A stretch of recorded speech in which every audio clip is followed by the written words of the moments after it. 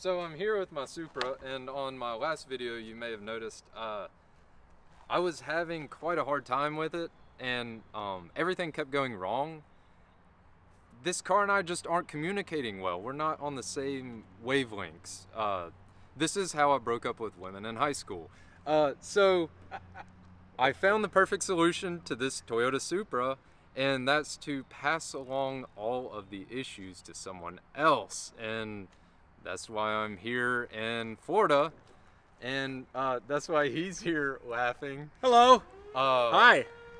So the sound you hear right there is a very, very bad vacuum cleaner, but disregard that because we have a very, very good Supra behind us. Now, you have told me that this comes with a unlimited mile bumper-to-bumper warranty, but the bumpers aren't here. Yeah, so that's a loophole in that. Yeah, if the bumpers aren't on the car doesn't cover anything. It's right? similar to taillight warranty. Okay. So no taillights, no warranty. Well, anyways, so my friend Jack here was he has been, ever since I met him, he's been after a Supra, and I so happen to, luckily somehow, I have a lot of Irish in me maybe, I don't know. I find a lot of Supras that are pretty rough, and he's been after one for a couple years, and actually we had a very long talk about him buying this car, but this is very rare. I told him to not buy it because it was not a very good financial situation to buy this car and try to make it whole again. That's why I personally was wanting to make it a drift car. He so happened to have a 911 turbo engine. Yes, not just any 911 turbo engine. So I had a 996 turbo engine that was modified quite a bit. It's a 4.2 liter stroker, had custom crank, pistons, rods, everything you need to make north of 1,000 horsepower. And it's plus the brand new turbos made by B&R Supercar. Well, I had this engine just sitting here, and as luck would have it, I mean, I guess maybe I'm Irish as well, that, I said, hey, would you like to buy this engine? And you're like, oh, the engine would be really cool, but I'm not in the financial situation. And I'm like, well, do you have anything to trade? And I was like, I heard you had a Supra. And you're like, yeah, I always got a Supra. So then, our paths crossed like this, You brought this wonderful thing to my shop, and it looks fantastic. It is the best looking Supra you can get. That looks like the worst looking Supra you can get. It does have a clean title. You did tell me that like 7 or 8 times. I did tell you though. Yeah. Okay. Yeah. I think so. Did I tell you on the phone? I don't know. Is that, well, which one is legally binding? It's your car now. Okay, cool. well, the thing is, it isn't my car. This actually might be the shortest Supra ownership in history. Yeah. So Freddie owned the car, we shook hands. I did a few one-wheel peel donuts. If you want to see those, go over to Tavarish and check those out. And about, I don't know, 4 minutes later, this Supra ended up being gifted to Jack. Yeah. So I am a leprechaun hunter, and I found the pot of gold. It's got a little poop on it, but it's cool. It's all right. It's a little rusty. It's a little rusty of a pot, to be honest with you. This is good. It's good. It's good. You just gotta dig down deep. You gotta really just dig down deep. Then you see the goodness. It's in there, I swear. Oh, so I'm sorry that I'm not fixing this car, but I can assure you it's in better hands than when it was in my hands.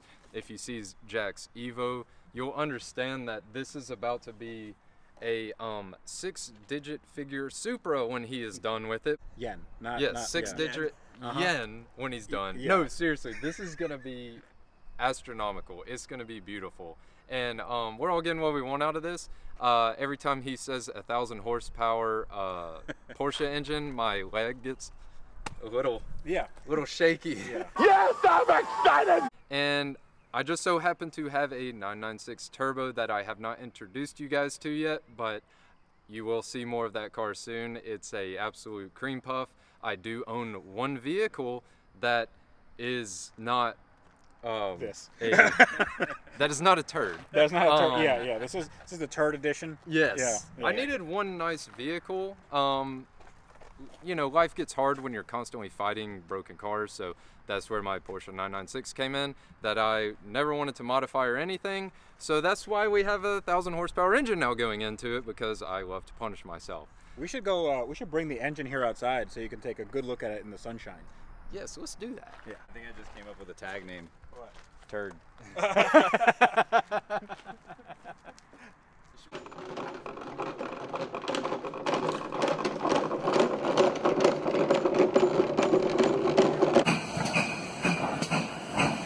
What are the lines everyone welds? So these cars sometimes are susceptible to the coolant lines coming apart because, and it's a really actually low percentage of these engines. That's usually only when you do things like take them on a track or whatever, but even then it's still a low percentage. But I'll tell you what it is. Yeah, maybe like right here. So these right here, this is a coolant line. The fitting in here will detach from inside. So what you do is you drill this, you tap it, and you put like a little, you could put a screw or something in there, and yeah, like just pin it.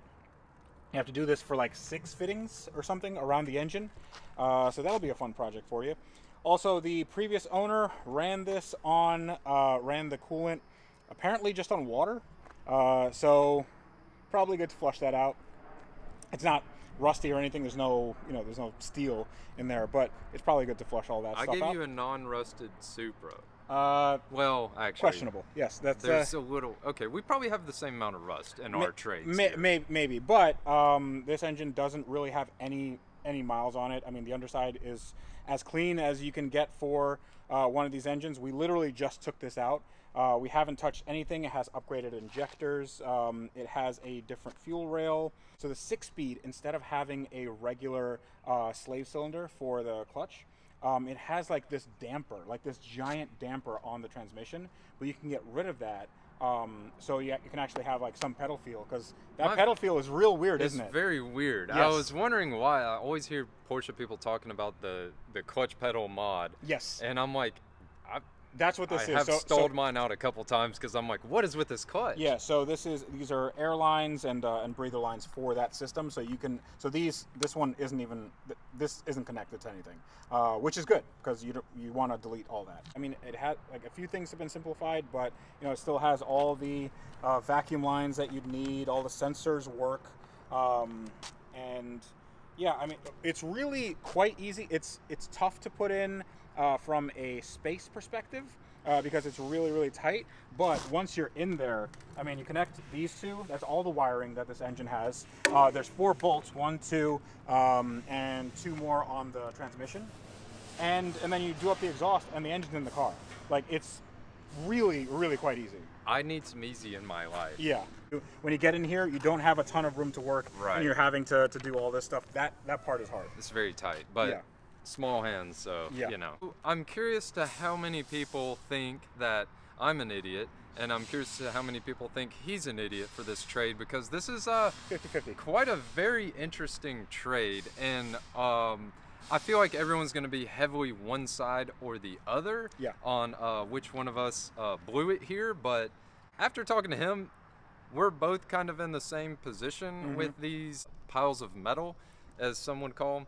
So it makes sense, and you know, I can just put this in my 996 turbo, or I had some crazy ideas after consuming 100 milligrams of caffeine on the way down about maybe swapping this into another 911 and possibly trying to make another drift car, because why not? For drift cars, don't you need there to be like weight transfer at some point?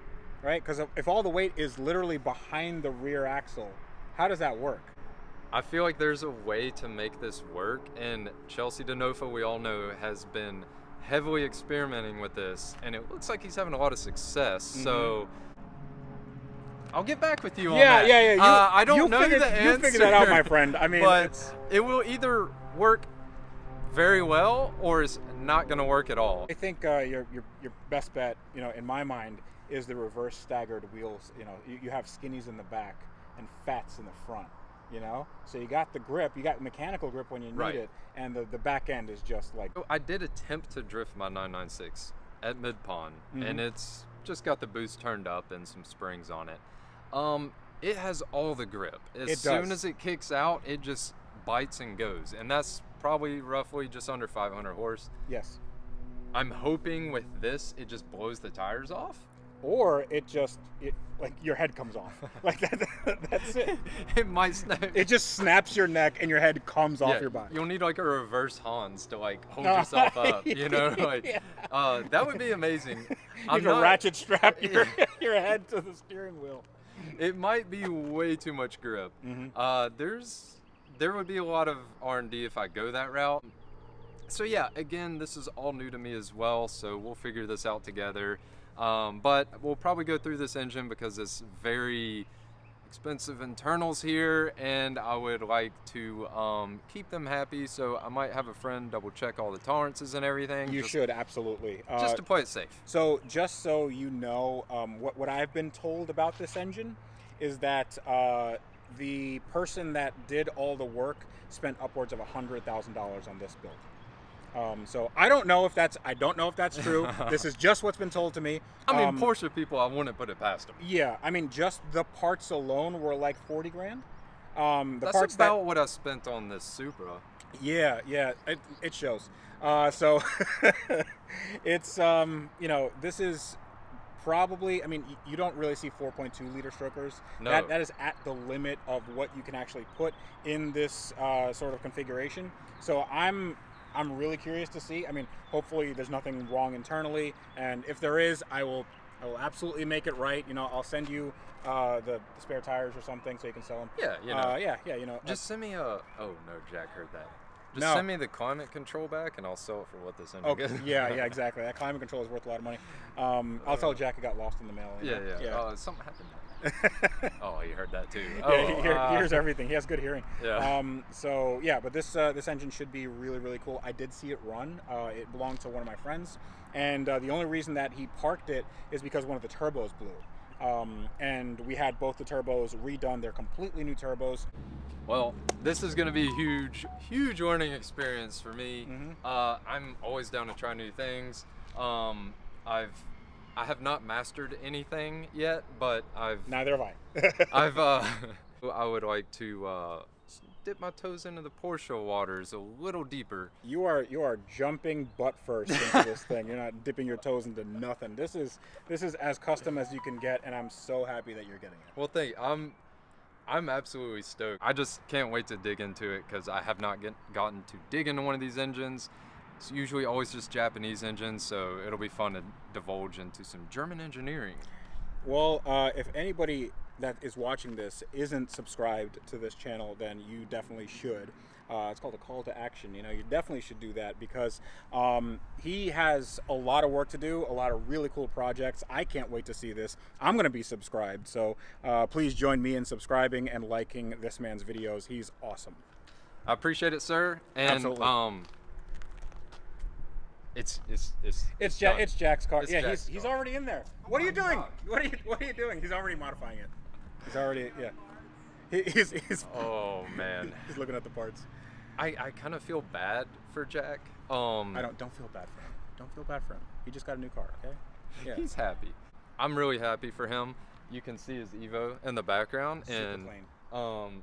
not that he needs my little channel here feeding people him, but if you check out Jack Builds It on here, you can see a complete restoration of that Evo. And again, if he does 1% of what he did to that car, it'll be better than it is now. Yeah. Or Absolutely. 0.5. Yeah. Well, So anyways, yeah. thanks for tuning in, and I'll catch you on the next video, and we're gonna dig into some other really cool projects I can't wait to share with you guys. Bye-bye.